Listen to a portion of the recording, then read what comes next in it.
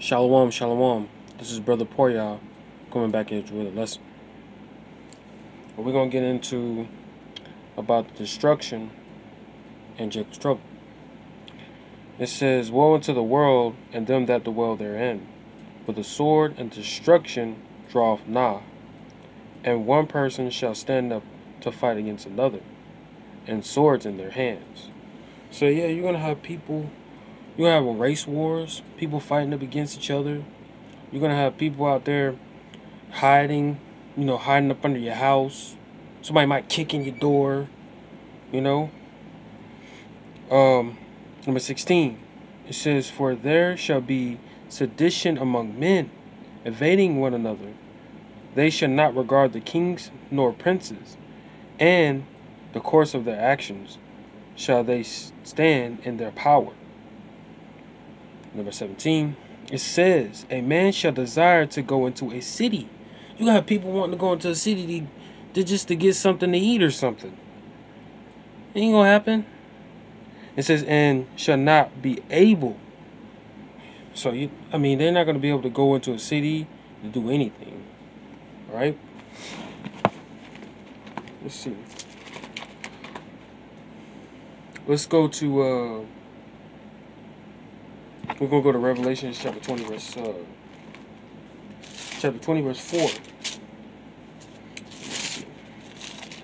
Revelation chapter 20 and verse 4. It says, and I saw thrones, and they that sat upon them, judgment was given unto them. And I saw the souls of them that were beheaded for the witnesses of Yahushua, and for the word of Yahweh, and which had not worshipped the beast, neither his image, neither had received his mark upon their foreheads, or their hands. And they live and reign with Yahushua 1,000 years. Gone. So, when you talk about the mark, you get that, you get the seal of the elect on the forehead, all right? So let's go to Jeremiah. Let's go to Jeremiah chapter 30 verse 7 through 8. It says, "Ask ye now, and see whether a man doeth travail with child." It says, "Wherefore do I see every man with his hands on his loins, as a woman in travail? And all faces are turned into paleness." You're going to have men scared, man, in that day, man. You're going to have men scared, man. These prophecies are already kicking off. You got people getting the Unga Bunga virus. It ain't looking too good, man. It says, "Alas, for that day is great, so that none is like it. It is even this time of Jacob's trouble, but he shall be saved out of it." Yeah. And you're going to have that 1/3 get saved out of it. The 2/3 is going to get destroyed. All right. Let's go to, let's see. Let's go to Matthew. Yeah, Matthew chapter 24.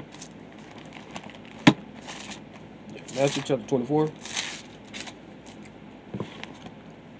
and 6. Start at 6. It says, "And ye shall hear of wars and rumors of wars. See that ye be not troubled, for all these things must come to pass, but the end is not yet." So all these things must come to pass. You're gonna have wars, rumor of wars. You're gonna have race wars. It says, "For nation shall rise against nation, and kingdom against kingdom." It says, "And there shall be famines," famine of the word, "and pestilence." You already got that virus, that coronavirus. It says, "And earthquakes in diverse places." You got earthquakes everywhere. It says, all these are the beginning of sorrows." So these are the beginning of sorrows. It says, and then shall they deliver you up to be afflicted, and shall kill you, and ye shall not. It says, and ye shall be hated of all nations for my name's sake. It says, and then shall many be offended, and shall betray one another, and shall hate one another. Yeah, you're gonna, like I said, you're gonna have people killing each other, man. And then let's go to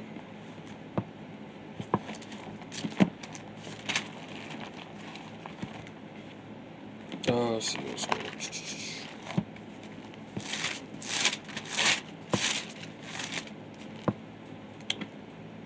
Oh yeah, Daniel. Let's go to Daniel. Chapter 12. Daniel chapter 12. We'll start at 1.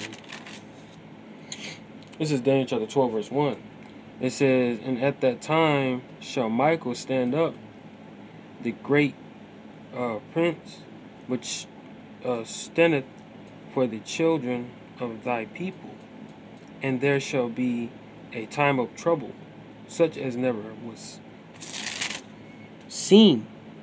There was a nation even to that time, to that same time, and that time thy people shall be delivered, everyone that shall be found written in the book. That's right. More people are gonna be delivered in that time, man. You know, when all this hell breaking loose. It says, number 2, it says, and many of them that sleep in the dust of the earth shall awake, some to everlasting life, and some to shame and everlasting contempt. Come. So you gotta measure the times, man. You gotta measure the times diligently. This place ain't gonna last too long. It's not looking too good. You know? Let's go to 2nd Ezra. Yeah, 2nd Ezra chapter 9, verse 1. Alright. Let's go to 2nd Ezra chapter 9, verse 1.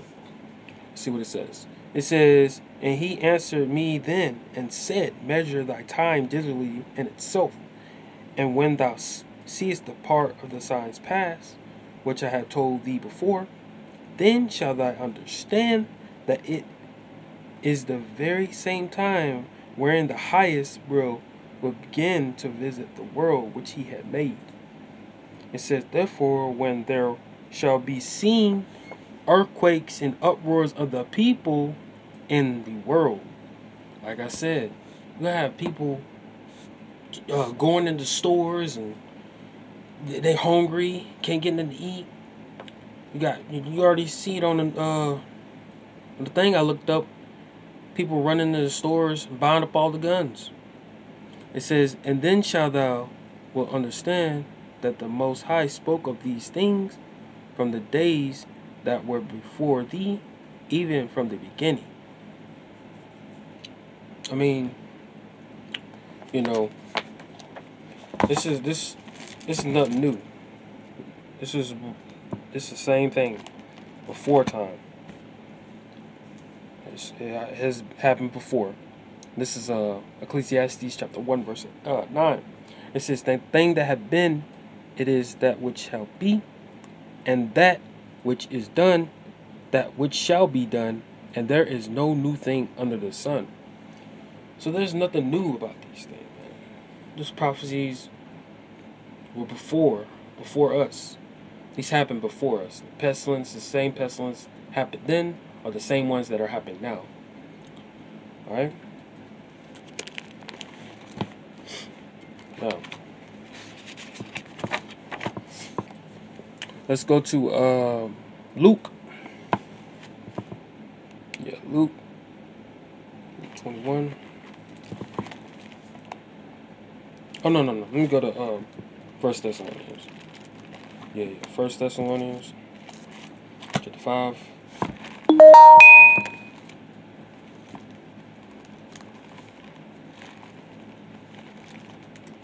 First Thessalonians chapter 5.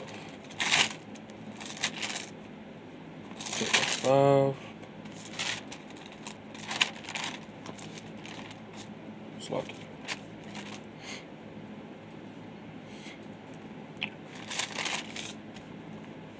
All right, verse 1.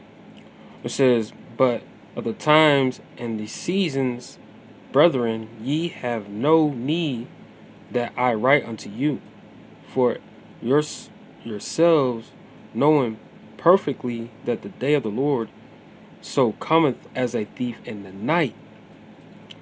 Number 3, it says, "For when they shall say peace and safety, then suddenly destruction cometh upon them, as a travail upon a woman with child," like a woman giving birth. Like I said in Jeremiah chapter 30, 7 through 8, it's the same thing. And it says, "And they shall not escape."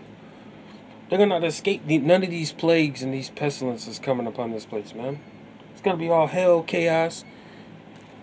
Sure, you might, you going to get it run into one tribulation. You might have somebody running after you with a gun, and a damn tiger get out of the zoo and come and maul the back of your back. Let's go to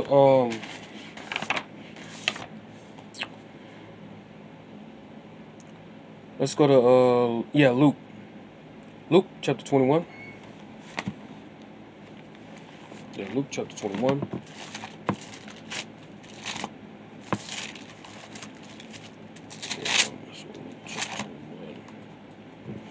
Chapter 21 and 11.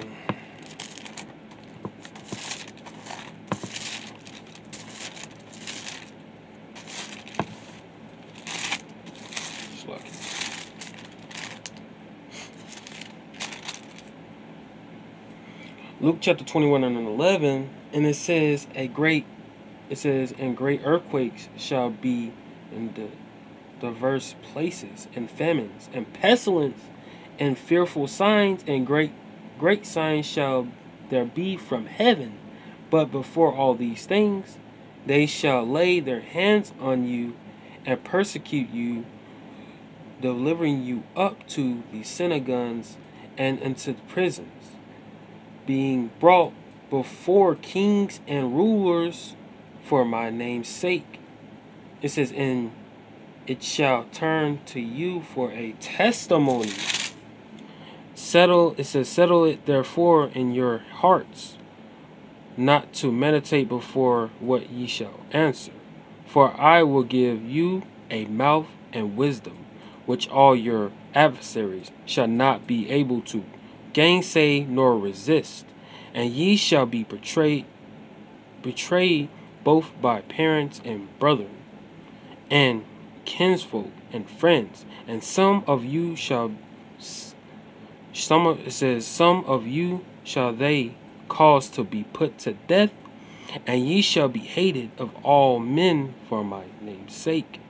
But there shall not a hair of your head perish in your persecution. In your patience holds your souls. Okay. So,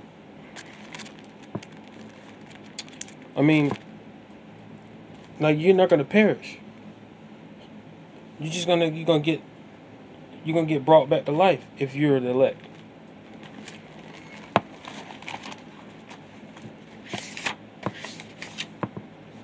You're not gonna your soul won't be wiped out.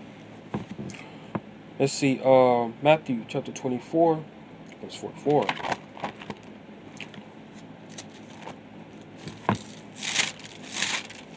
Matthew chapter 24.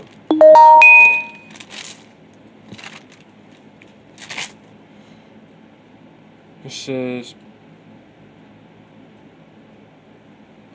this is Matthew chapter 24, verse 44. It says, "Therefore be ye also ready, for in such an hour as ye think not the Son of Man cometh." You got to be ready, man.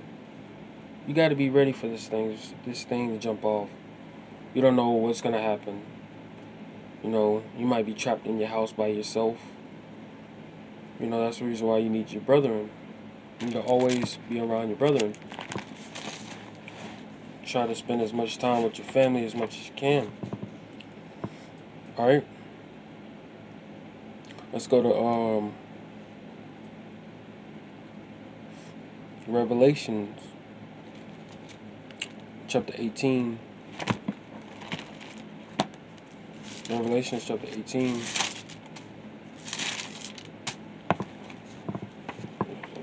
Revelations chapter 18 and yeah. This is Revelations, and this is going to talk about how this place is going to be destroyed in 1 hour, man. This is Revelations chapter 18, verse 17. For in 1 hour so great riches is come to naught, and every shipmaster and all the company of in ships, sailors, and as many as trade by sea, stood afar off, and cried when they saw the smoke of her burning, saying, What city is like unto this great city? It says, and they cast dust on their heads, and cried, weeping and wailing, saying, Alas, that great city wherein were made rich all that had ships in the sea, by reason of her countless. For in 1 hour is she made desolate. That city, that's America being burnt up by them thermonuclear warheads, man. And it says, Rejoice over her, thou heaven, and ye holy apostles and prophets, for Yahweh had avenged you on her. And mighty angel took up a stone like a great millstone, and cast it into the sea, saying, Thus with the violence shall that great city Babylon be thrown down, and shall be found no more at all. Come, this great city Babylon the gay, it's gonna be destroyed, man. The Most High gonna wipe this place away, man. No more Babylon the homosexuals. All right, this is Matthew.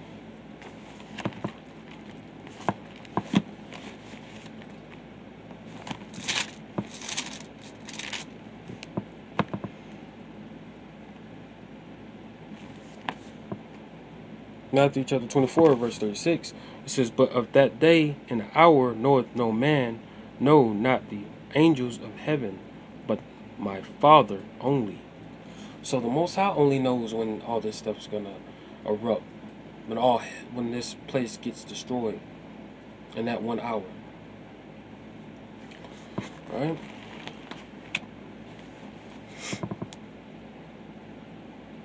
Let's go. Luke.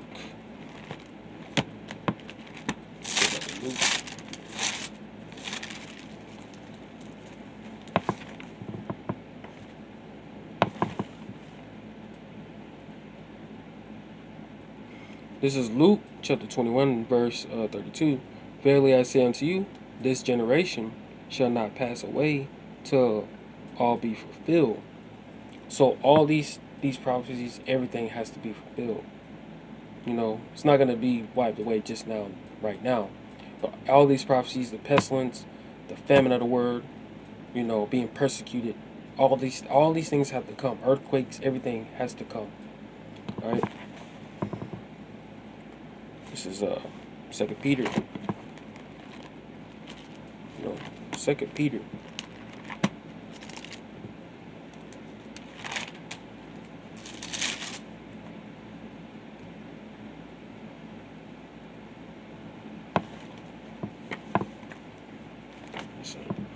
This is 2 Peter chapter 3. I'm going to start at 9, I guess.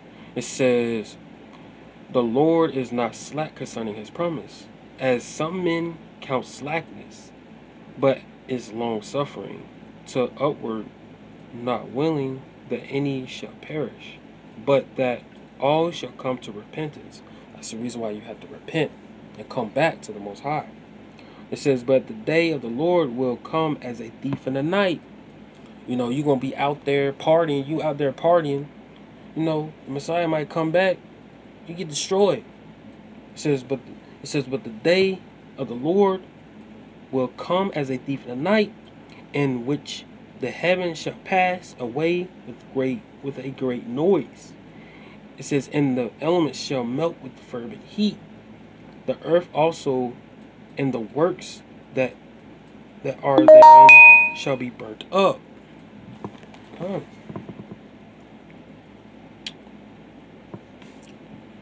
You know, let's see. I'm gonna go to Revelations, and I'm gonna end this. Just short lesson. I'm gonna do another lesson tomorrow. This is Revelations chapter 3, and you have to read. You have to do this work, man. All right. You have to read these words, man. You gotta read this book. You gotta get into this book. You gotta go out there and do the labor. All right. This is Revelations chapter 1 verse 3. It says, "Blessed is he that readeth, and they that hear the words of this prophecy." It says, "And keep those things which are written therein, for the time is at hand." Like I said, you gotta get this word. You have to get this milk. You have to come and read this Bible. Get into these prophecies. Learn the feast days. You gotta go out there and labor. And you gotta put that time in. Like you go to work every day. Like you go to the plantation every day. You gotta put that time in. You gotta get this work and this labor. Getting it done. Alright? With that being said, I want to give all honor and glory and praises to Yahweh Bahashim Yahshai, Abanawa Yahweh Bahashim Yahshai, Call Holam Yahweh Bahashim Yahshai. Shalom.